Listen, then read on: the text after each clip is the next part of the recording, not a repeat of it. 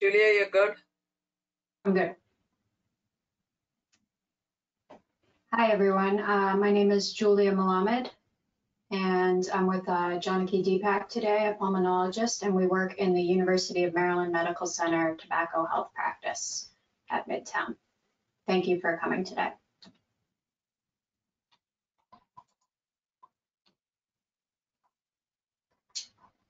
So we're trained in tobacco treatment. We've taken classes on tobacco treatment. We follow all the latest literature to make sure that we're providing our patients the best care.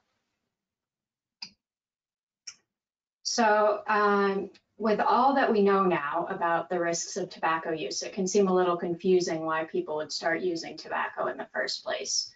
But a big reason has to do with the marketing tactics that tobacco companies use to get people hooked.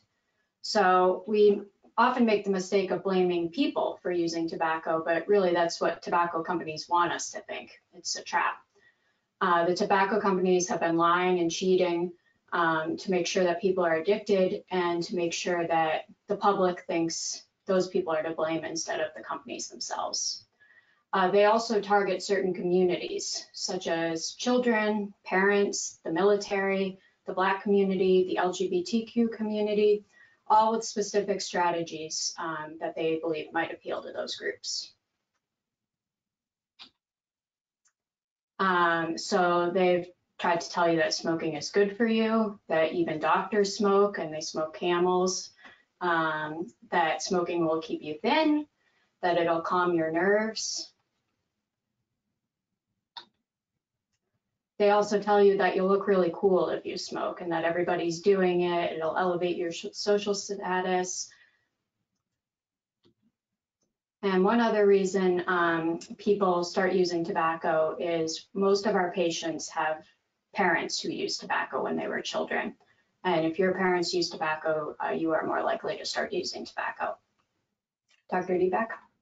Thank you, Julia. So yes, we are in it because we are trained in it, but tobacco honestly is both our passion.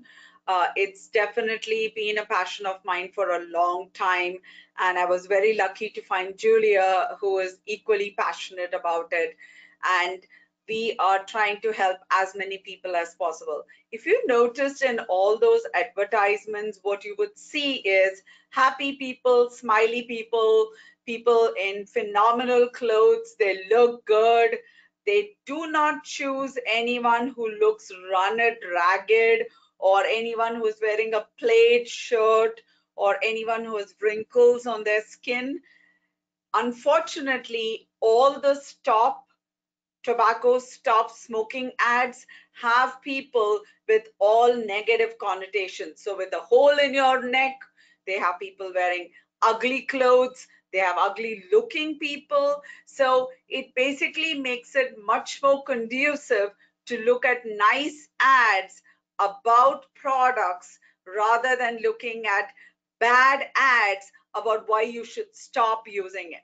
The other crazy thing in terms of getting people hooked in it is, if you noticed, one of the ads was definitely targeting young kids. So a lot of the ads now are targeting pictures which look like Sour Patches, but that actually contains nicotine. So all the vape device ads definitely are targeting the young children, and we as parents or as people who know other children need to be very, very careful. So once you get hooked, why do people keep smoking, right? When we say tobacco, we mean any kind of combustible tobacco. That's a big word which basically says anything you light up, like cigarettes, cigars, cigarellos, hookah.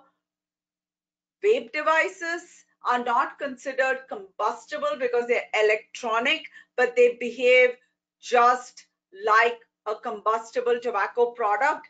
And then there is something like a heated tobacco product called ECOS. That is also something new, which you're going to see with all the younger generation. So you need to be looking in their backpacks and making sure that they're not carrying something fancy in there which looks like a USB, because all you know It may be actually a tobacco product. So the tobacco companies have become very smart from telling that camels are good for doctors to now looking at ways to look at it without using the word smoking or cigarettes anywhere. So you get hooked on to smoking. So why do people still continue to smoke? Can you have the next slide, please?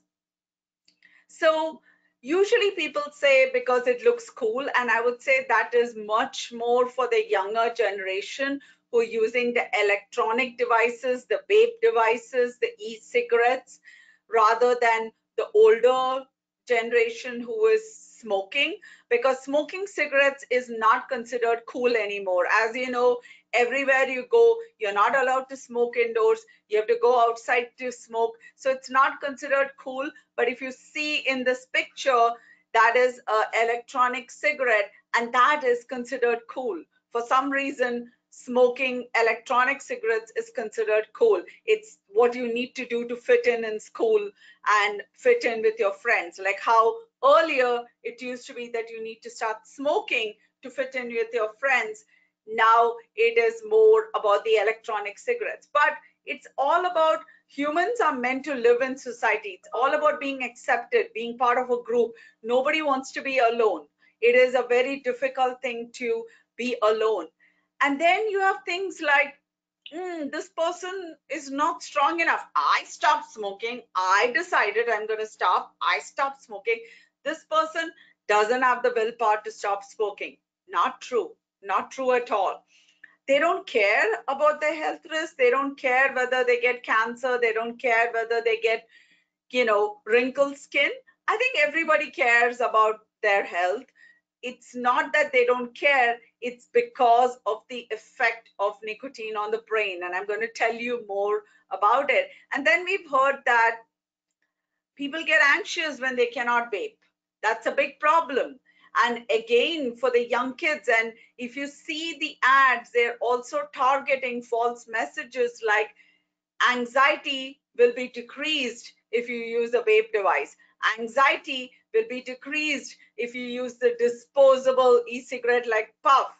Anxiety will be decreased if you smoke. Not true. Actually, it increases anxiety, but it will make you feel that you're not anxious. So how does it do it? Next slide, please. So nicotine is a very unique substance. It is the only substance in the world that acts on the part of the brain which is responsible for telling us what is safe and what is unsafe. If you all remember, when you're kids, your mom told you, don't put your hand on fire, you'll get burned. Don't cross the road without looking on both sides because you don't want to be hit by a car. So we know that these things are unsafe. That part of the brain that processes the safety and harmful signals, that part of the brain for every single human is actually controlled by nicotine receptors. These nicotine receptors tell us what is safe, what is unsafe. When you smoke a cigarette or you use an e-cigarette or you're using a cigar or a cigarillo or a hookah and there is nicotine in there, that nicotine goes to your brain and it goes in seconds. It's like 6 seconds, it goes to the brain because they engineer the nicotine such that it goes immediately to the brain. And then it tells the brain, it goes and sits on that part of the brain and it tells the brain, as long as you see me, everything is good with the world. So I can be having a horrible, stressful day. I just had a fight with someone at work. I go out, I smoke the cigarette. Everything is good with the world. COVID is going on. Everything is stressful. I have that puff of cigarette and I cannot describe the sensation I feel. That sensation you get when you smoke is because of the fact that it controls the safety part of your brain. So when it controls the safety part of the brain, if you try to take that away, it creates an internal turmoil, an internal anxiety of feeling that something is not right, and you have that compulsion to pick up the cigarette and smoke, or pick up the vape device and inhale. So that part of it is only created by nicotine. So the nicotine part of the brain, which controls the brain, makes you feel phenomenally good, excellent. But as it's making your brain feel phenomenally good, it is eating away the rest of your body. So it's like a parasite which has come inside you. It makes your brain feel phenomenal, but it eats away the rest of your body. It's almost like if you've ever seen that Men in Black, these outer organisms come and take over your brain, and meanwhile they're destroying you, but they make you feel really, really good. So that is part of the reason why if you ever walk around our hospitals, you will find that some doctors smoke, some nurses smoke, some respiratory therapists smoke, other healthcare workers smoke. It's because they cannot help themselves. Next slide, please. So it is very, very hard to give up. Every single person who smokes knows that you have this daily fight between the devil and angel. Remember, the sexy devil is our nicotine inside all these devices, whether it's cigarettes, cigars, vape devices, and it says, hey, I'm the cool person, I'm cool, you gotta have me so that you feel good. And the part of the brain which is rational, which tells you please don't smoke, it's causing you to have health effects, that part of the brain's like, shush, don't talk, I got you, I'm making you feel good. So that part of the brain which is controlled by nicotine is unfortunately always the more controlled or the more dominant part of the brain. So it is a real fight for people to stop smoking because of that. Next slide, please. So we have a couple of statements here. So a lot of people tell you, and including the FDA says this in some cases, that vapes and e-cigarettes are safer than smoking regular cigarettes. It is not true. Safer does not mean safe. If you ever look at the Truth Initiative, it tells you that statement very clearly. Safer does not mean safe. There are many other available tobacco treatments other than vape devices or e-cigarettes, because in addition to containing heavy metals, which will never put inside your body otherwise, it contains aldehydes like formaldehyde, acetaldehyde, all this which destroys your lungs, and it contains all these flavoring agents like mango, strawberry, unicorn milk.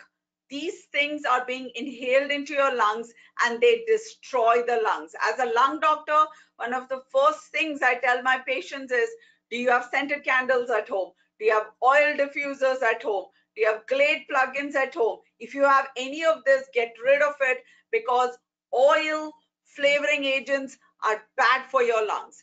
And vape devices and e-cigarettes and even the new cigars and cigarillos, all of them have flavoring agents. Most of them, vape devices definitely have heavy metals. They also contain silica. Let's not forget that. A lot of us know silica is bad for the lungs. It contains silica too. Next one, please. So I think I talked about this. The best way to stop smoking is cold turkey. For some people, cold turkey works, but not for everyone. My dad used to be a chain smoker and he stopped cold turkey, but he told me later on that it was the worst decision he made. He said, I wish I had a doctor like you who took me through treatment, because I went through hell and I nearly relapsed so many times. And that's what happens with our patients, because it's a disease. We never say Can you quit diabetes? Can you quit asthma? Can you quit high blood pressure? We say, let us treat your high blood pressure. Let us treat your diabetes. Let us treat your asthma. So smoking is a disease. It is not a habit. So it's not something that you just quit cold turkey. Next. Lot of people with cancer, they'll tell you this routinely, that you need to stop smoking, otherwise you can't start treatment. That is not true. We can do both the things at the same time. Next, please.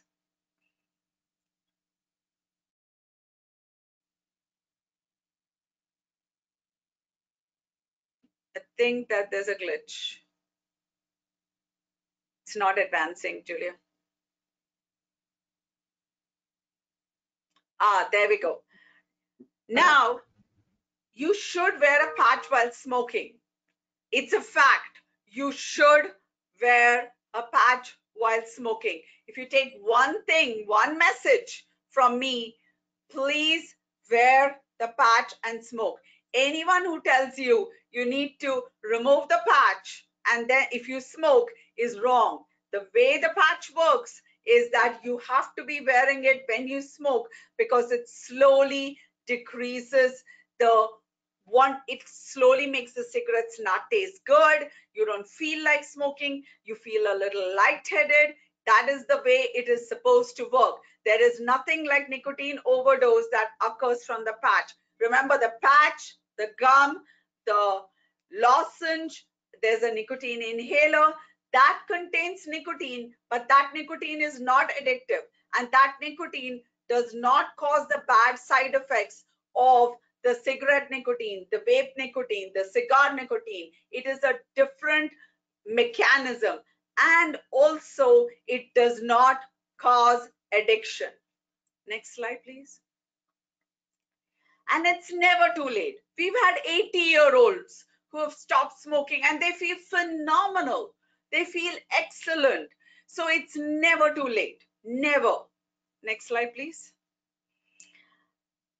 It is much easier to give up alcohol and heroin than nicotine. Everybody has addiction. My addiction is currently one of the Indian movies on Netflix. Every day I see it. It's ridiculous. I've seen it so many times till now, but I see it every day. Everybody has an addiction. But you know, nicotine addiction is the most powerful addiction in the world. The most powerful, which is why we cannot be giving vape devices and e-cigarettes to young kids. Next slide. Is vaping dangerous? Absolutely. Julia will tell you, I think I talk about vaping a lot. It is absolutely bad. I tell my patients, if smoking cigarettes is rat poison, vaping is like snake venom. It's like viper venom. It's not just any snake venom. It's like a viper venom. It's horrible. It is not at all safe. It contains really high levels of nicotine. The Juul contains about 2 packs of cigarettes in that one pod. The Soren pod contains about nearly 4.5 packs of cigarettes. It is untenable. By the way, one cigar is like a pack of cigarettes. So any of you who are smoking the cigar, I'm looking good. The older shows used to show this Columbo, this great detective, smoking cigars. It was considered cool. That is not cool either because that is a lot of nicotine in there too. And it has many other agents which are bad for the lungs. As I said, strawberries, mangoes, bananas, all these are excellent fruits to eat. They are not good fruits to inhale into your lungs. And it can cause a lot of lung injury, which can even persist. We are seeing this a lot. And with vaping, there is marijuana vaping too. So remember, cigarette companies are not altruistic. All the vape companies are now bought up by big tobacco. So basically, even though they tell you that it has zero nicotine, they're still putting nicotine with marijuana because they know that they make it much more addictive that way. And then you get hooked onto it and then your lungs are destroyed. So They absolutely want your money. They don't care about your health. Otherwise, they'll be building hospitals. I mean, you never know. Next thing you know, they may be building hospitals so that they can spend their free money that they're getting from other places and get tax breaks. Next slide, please. So, how can people stop using any tobacco product? It's, as I said, it's a disease.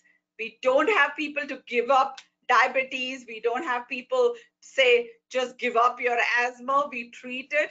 We are the UMMC Tobacco Health Practice. We do not judge you. We do not ask you to set up a quit date, because setting up a quit date is like telling yourself that you want to feel unsafe. Nobody ever wants to feel under threat. Nobody wants to feel unsafe. So we never say, oh, let's set a quit date. Let's set this. Let's set that. We in fact say, don't set the goal of stopping smoking. Rather, let's go on this journey together. Take the medicines and let us see what we achieve.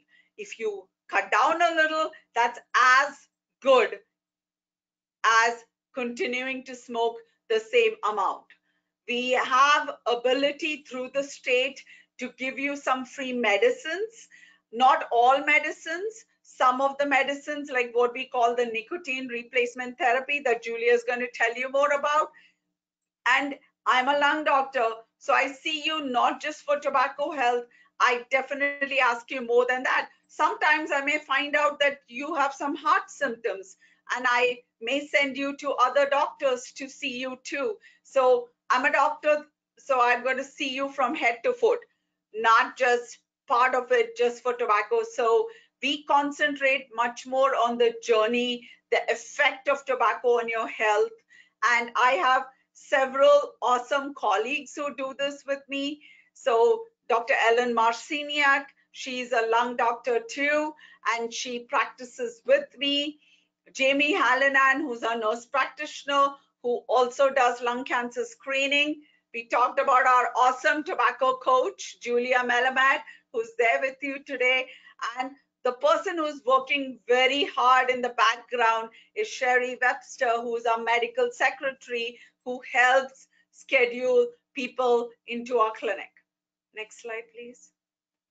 And now Julia is going to tell you what actually happens during the visit. So coming to see us in the tobacco health practice is just like attending any other appointment. It's a one-on-one visit where you see us and we just talk about your history, where you've been, where you want to go, and how we can help you get there. So we want to hear your whole story. What's your journey?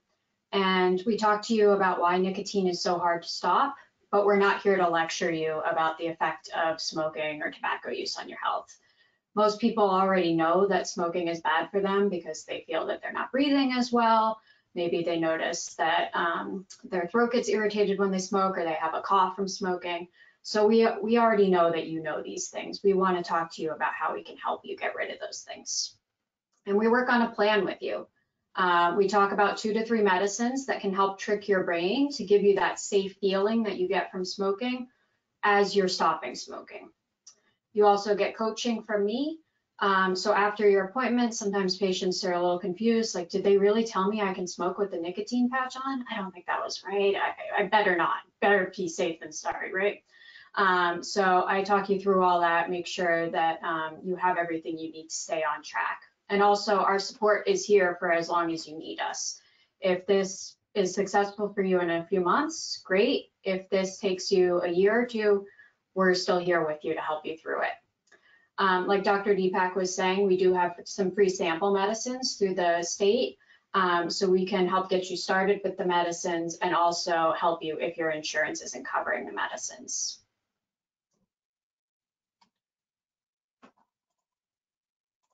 Okay, so these are some of the medicines. There are 2 types of medicines, and both are really important for fighting this battle.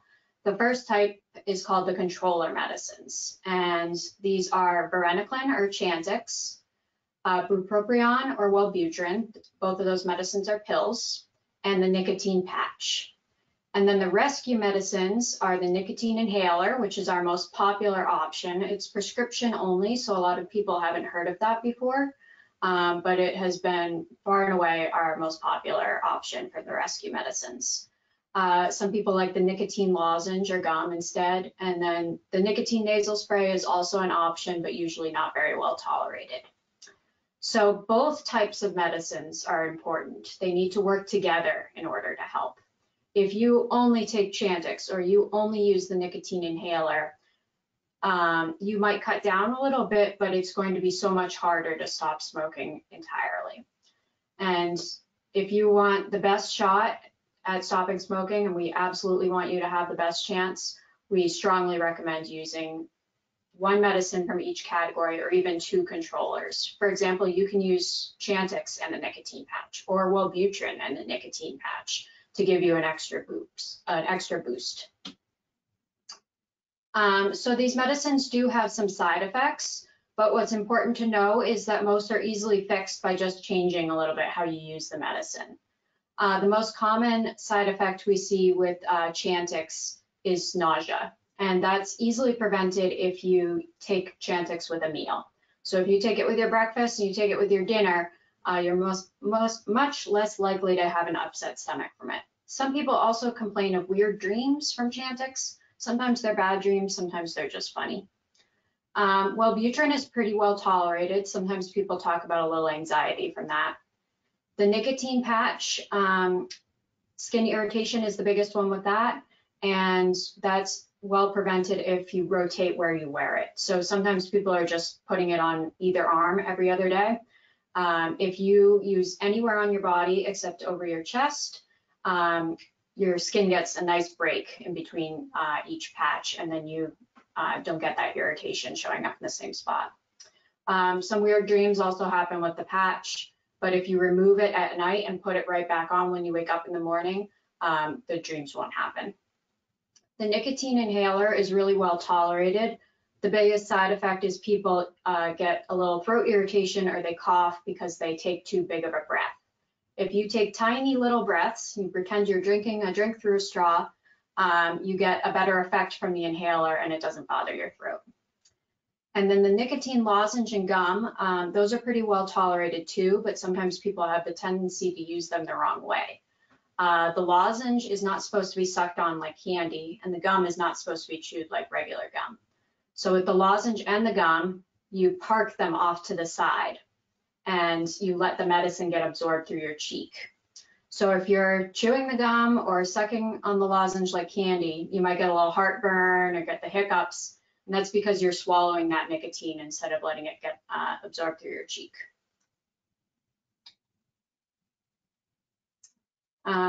So everybody's different in terms of how long it takes to stop. And again, there are no deadlines here. However long it takes you is just fine.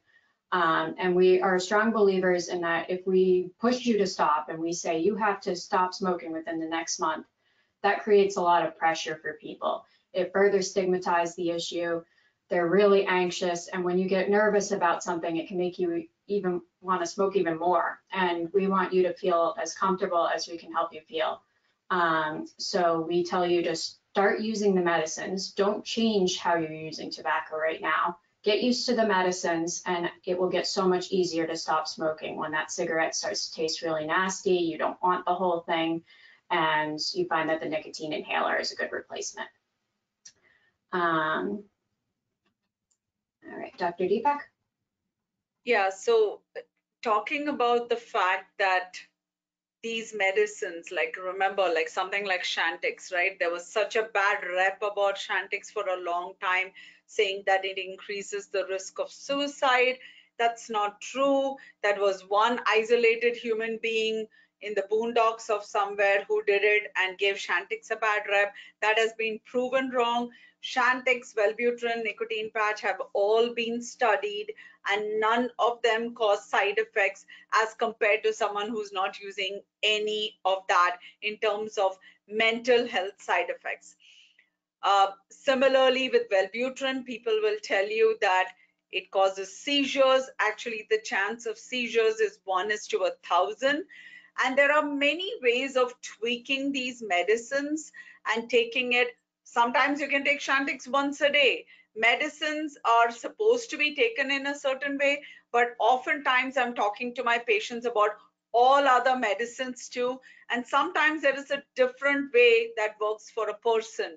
And the same thing for tobacco medicine. So science tells us all about the treatments, right? It tells us what is the best treatment for stopping smoking, right? And that's both. That's making cognitive behavioral changes. That means having the tobacco coach talk to you, making sure that you don't do things to sabotage yourself, like you keep your pack of cigarettes right next to you on the nightstand instead of keeping that nicotine inhaler. So you wake up in the morning, first thing is that pack of cigarettes. Reach out right for that cigarette, right? So things that you do for sabotaging yourself, you stop smoking, but you say, let me prove to myself that I have stopped. Let me go and buy myself a pack of cigarettes and bring it home. Like, so all these sabotage techniques that nicotine is very well known for, we have to work about clearing all of that. We have to work on making sure that we give you coping mechanisms. The things that help are keep your hands busy. Keep your hands busy doing something else. Keep your mouth busy doing something else. Is it talking? But for some people, talking also is a trigger for smoking. So then I wouldn't say talking is necessarily a good thing, but maybe singing, because you can't really smoke and sing that easily. Maybe chewing regular gum, something that's keeping your mouth occupied. Some people put sticks, plastic sticks in their mouth and chew on that.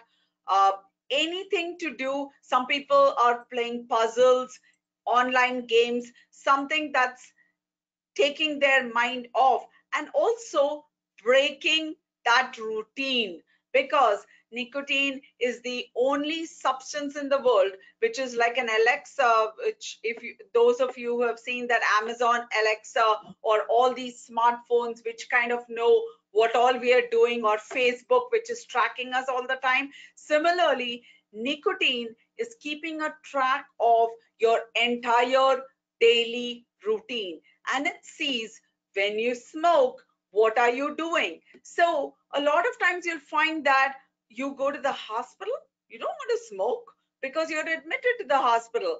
Nicotine doesn't recognize that, so it's like, this is not a place where this person's smoking, so let me not give them the alarm to pick up the cigarette. But the minute you're discharged, the alarm comes on, tick tock, it's time to smoke the cigarette, and you don't even realize it, and you're subconsciously doing it. So a lot of times what we are telling people is break that routine.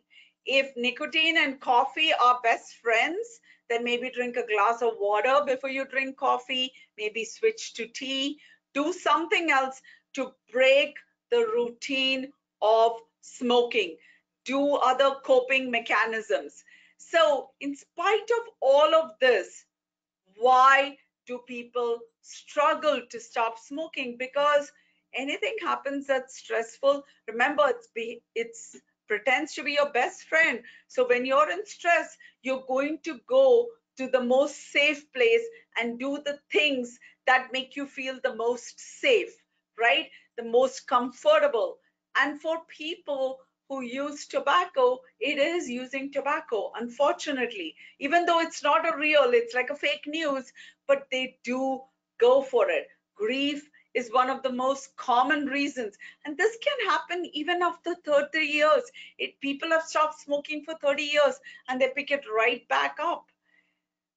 Incorrect medicine use. So we've asked you to use the patch, but you take out the patch and smoke, or the patch falls off and you're not diligent about using it, or you take Chantix but you don't smoke for several days, and then you say, oh no, now I need to smoke, so you stop taking Chantix. So incorrect medicine use. The nicotine inhaler, you draw a deep breath on it, like how you would a cigarette, and it makes you cough, and you're like, I'm done with this inhaler. So incorrect medicine use has a lot to do with anything.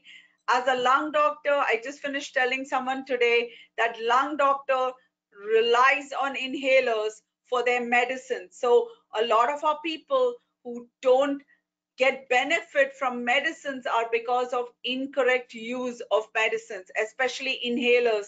We see that a lot. And then honestly, not engaging with the tobacco coach, right? You can call Julia, you can text Julia, of course, within the times, but she's there for you. She's your coach. She's there with you on this journey. We are there with you all together on this journey. So engage with the person who can coach you. It's like playing sports, right?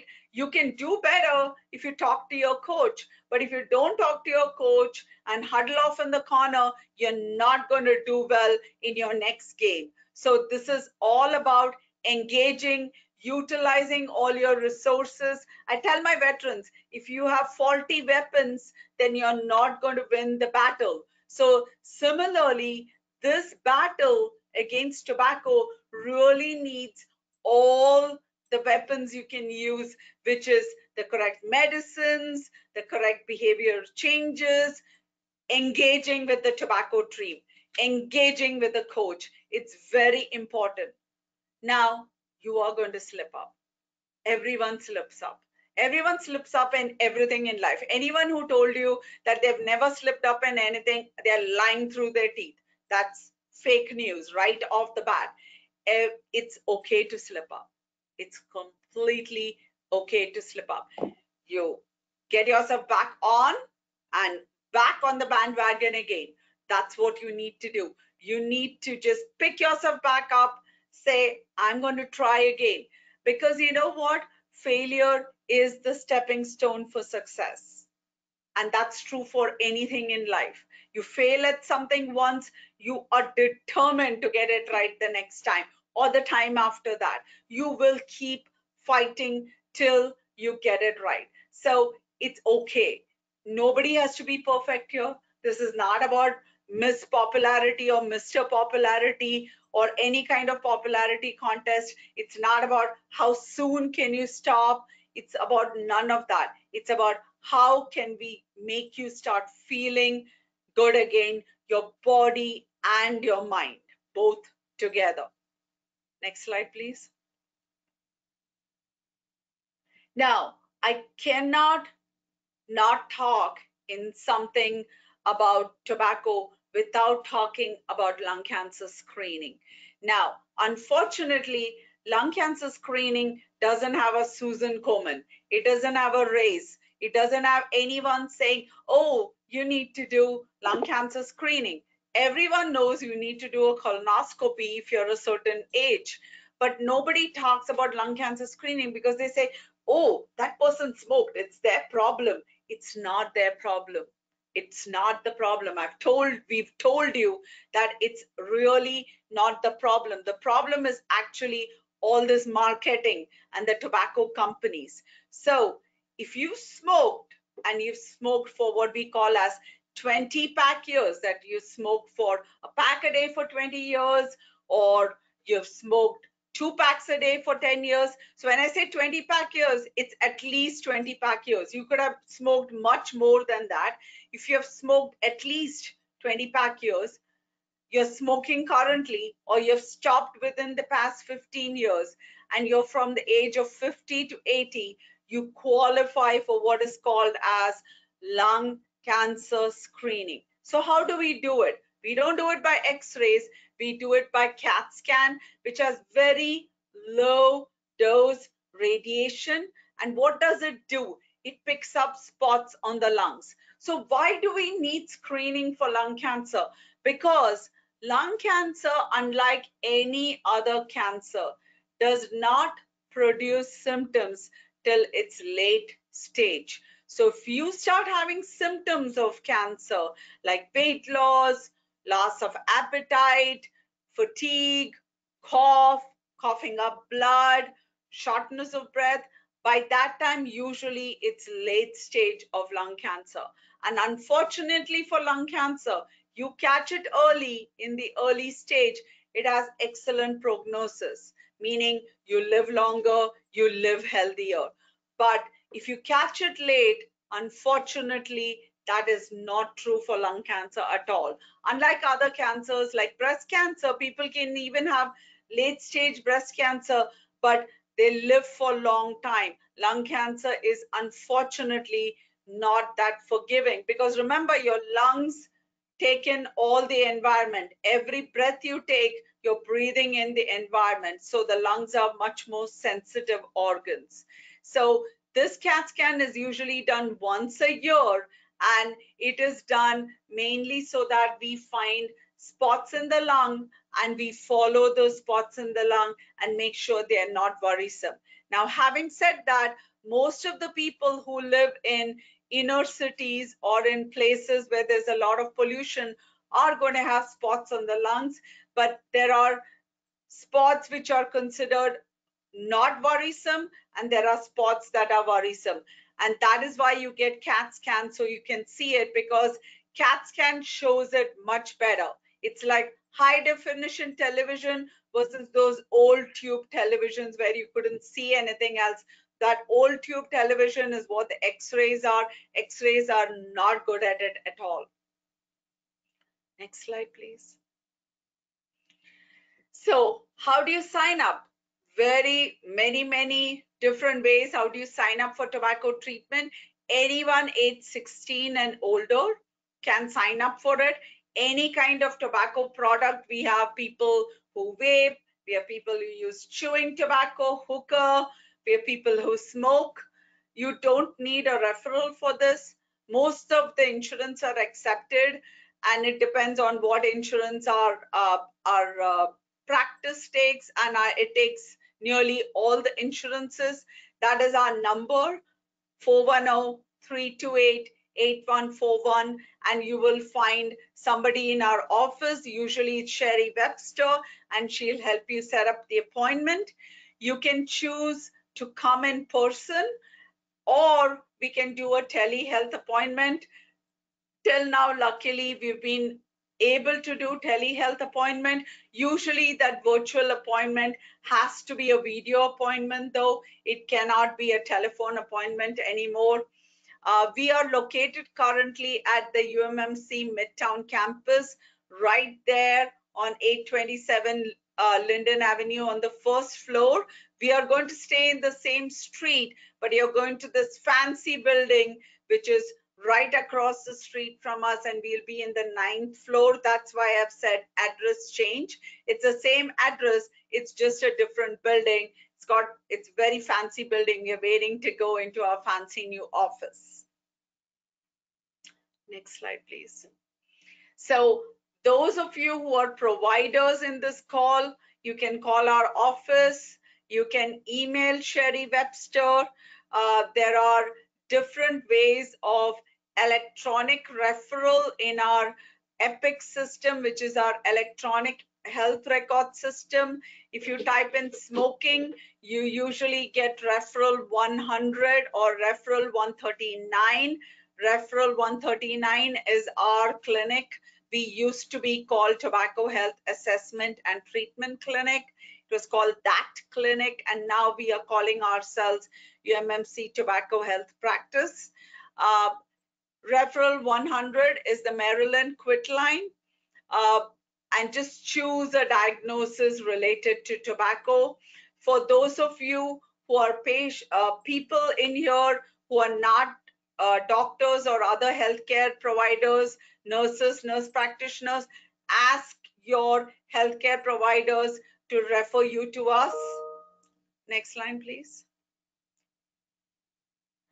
And I would definitely be remiss if I did not thank the Maryland State Department Center for Tobacco Prevention and Control, who have been phenomenally good to us by supporting our entire health practice, helping me hire Julia, hire all these other people who've been in this practice, who are helping people, and Dr. Khanna, who's definitely been my inspiration, mentor, who continues to help us with the entire UMMS wide tobacco health, and a lot of our slides and ads here were from Stanford research on impact of tobacco advertising. So thank you very much. Happy to answer any questions. And of course, call Julia. When in doubt, call Julia. You can also reach me on my email, but when in doubt, always call Julia, Tiger Julia. You can Tiger me too, but definitely Tiger Julia.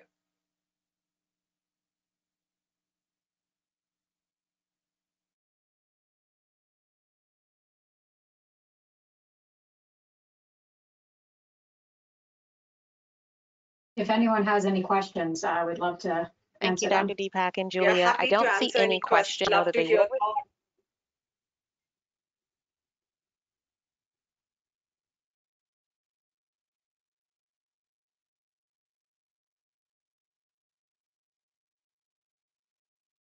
Anyone has any thoughts I'm not seeing any questions in the chat.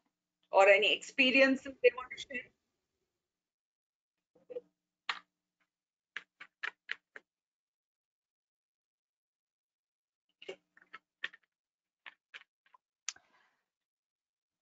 Dr. Deepak, can you hear me? Yeah. So we do have one question. Someone asked, who is considered a non-smoker and quitting for how long? So a non-smoker, so basically quit, it doesn't matter how long back you quit. If you've smoked for at least 5 pack years, that means we've smoked a pack of cigarettes for 5 years. Some people say a pack of cigarettes for 10 years. Beyond that, you're considered, or most of the definitions say at least if you've smoked 100 cigarettes in your lifetime, you're considered a smoker. So unfortunately, I hate that word smoker because it seems to give you adjective. I would say a person with tobacco use disorder, because we don't want to give people an adjective, but 100 cigarettes in your lifetime is considered as someone who has had tobacco use disorder, because but for us, for all relevant information, for risk categorization, we say at least about 5 to 10 pack years. Doesn't matter when they quit. They could have quit 50 years back, 60 years back. It still is considered as relevant.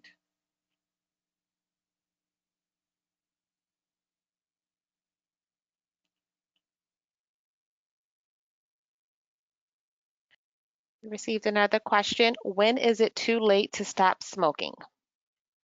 Never. Never is the answer. It's never too late to stop smoking.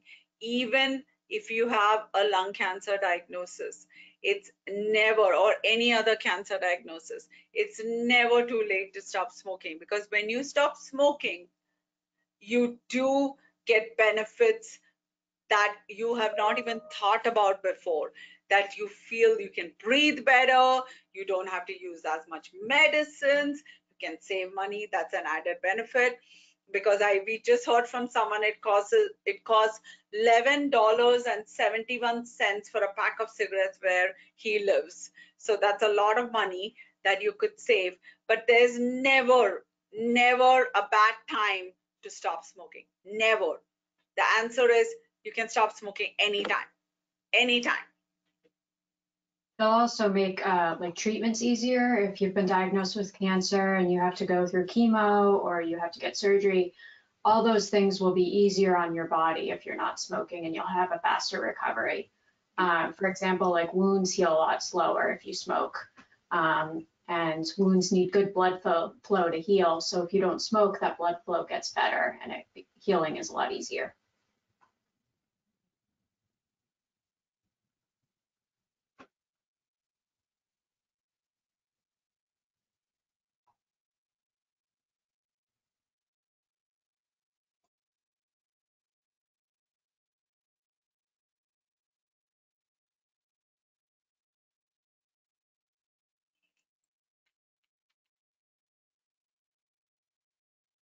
We received another question. How does the program work? So it works just like a regular clinic. So basically coming to see the lung doctor, uh, whether it's me, it's any of my colleagues, and you're coming to see the tobacco coach. So you're coming to regular lung doctor clinic. So you come into lung clinic, uh, and we see you just like a regular patient. There is no, we don't do group sessions. We found that number one, it doesn't work, and everybody is an individual. So we like to do it more individualized. Uh, we go through all the aspects, that is, we talk about why is it so difficult to stop smoking? What has been your journey for stopping smoking? What has worked, what has not worked, what is your routine around tobacco. We ask all of these questions, and then we kind of talk to you about the effect of nicotine on the brain. We do not talk to you about the effect of nicotine on your body, because you hear that from everybody. You don't need to hear that from us. And then we come up with a plan together, and Julia talks to you about all the medicines, the side effects, how do you take the medicines, how do you keep engaged. Julia, you want to add more? We absolutely see the best results too from patients who are engaged with the clinic. So the people who stay in touch and let us know when they have questions, you know, if the patch is really bothering you and you're not wearing it, let us know so we can help you get through it or find an alternative medicine, so that you don't lose progress that you've already achieved. And yeah, it's just like any other visit. We're not here to judge you. And never feel afraid to call us or let us know, like, hey, I went from smoking 1 pack a day to 2 packs per day. What am I going to do? I can't tell them, I'm so embarrassed. You never need to feel embarrassed about it. And more than anything else, stopping smoking is not a quick fix, right? It's not like quick glue that you expect to see miracles, right? And I would say that tempering your, we help you also understand the limitations, meaning know that this is not going to be tomorrow I'm going to wake up and I would have stopped. We don't say that. And things like hypnosis and stuff like that, we've heard from people, they've tried that. All that is great, but it really doesn't help you cope with the actual problem, which is the effect of tobacco, or the disease that is produced by tobacco.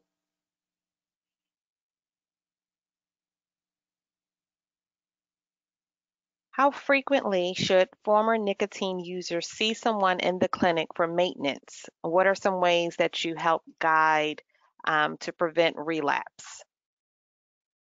Julia, do you want to take that? So sometimes your follow-up schedule depends on, like, if you have lung issues going on. If you're having some trouble with your breathing, we might need to see you a little bit sooner.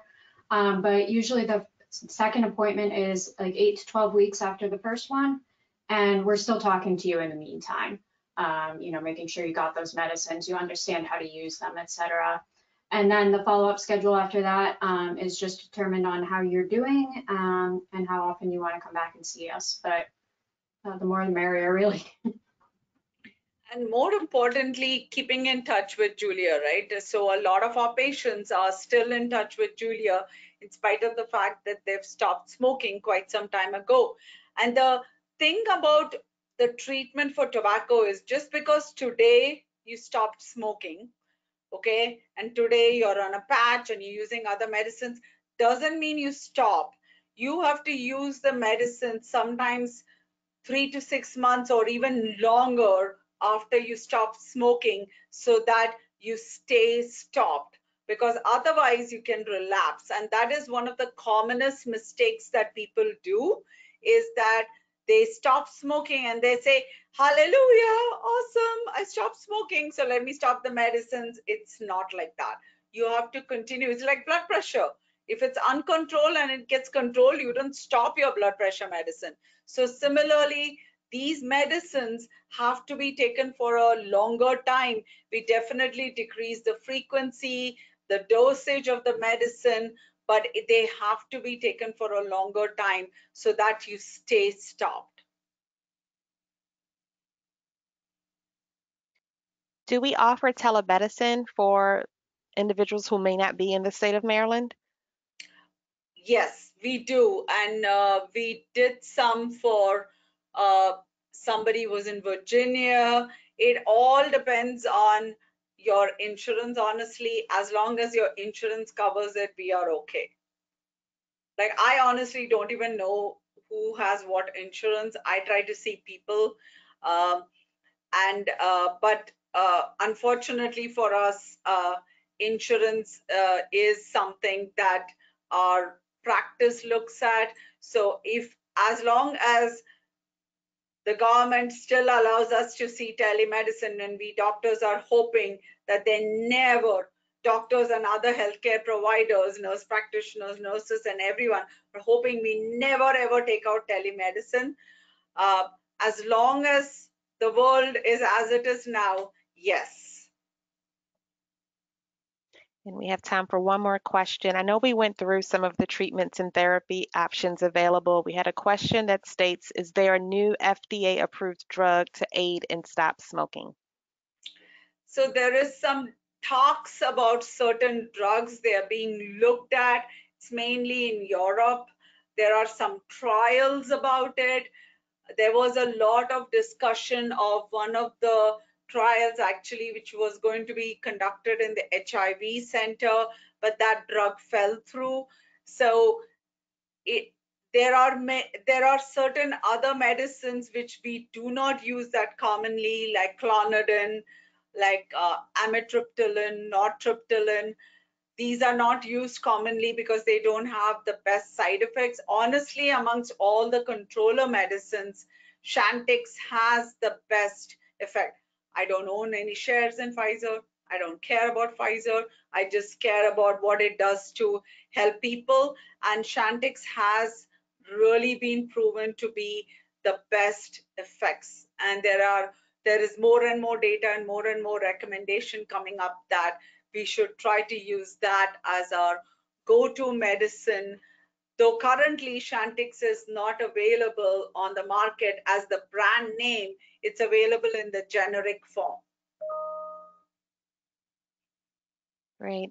So thank you, Dr. Deepak and Julia, for your time today. For everyone online, you will receive a recording of this presentation for you to go back and listen to again, and also share with any family members, friends, or loved ones. Thank you. Thank Thank you you so so much for much for having us. inviting us. Thank you.